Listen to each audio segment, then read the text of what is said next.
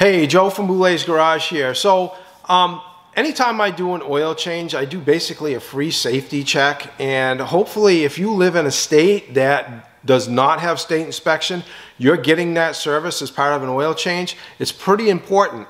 And I'm going to explain to you why.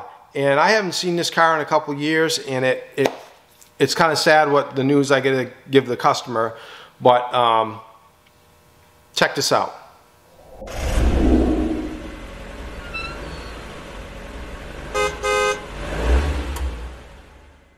Hey, Joe from Boulet's Garage. So some may think it's convenient, or they're fortunate that they live in a state where there's no state inspection.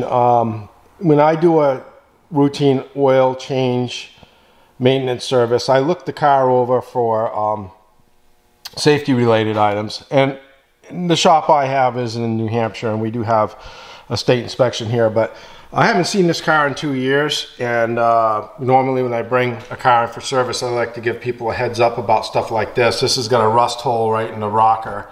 I mean, not the rocker, the floorboard on this side. It's got another one over here.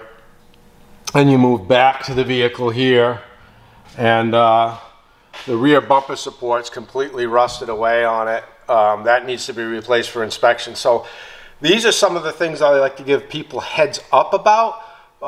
During a routine oil change service, you know, if they're 6 months away from having an inspection done, I'll say, hey, you know, your bumper beam's gonna have to be replaced for inspection.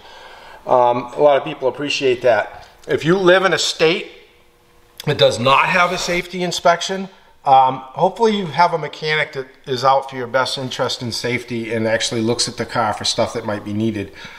This vehicle also has issues with the parking brake system not working and all that. So anyway, hopefully this vehicle has made you a little more aware. Like and subscribe. Until next time, have a great evening.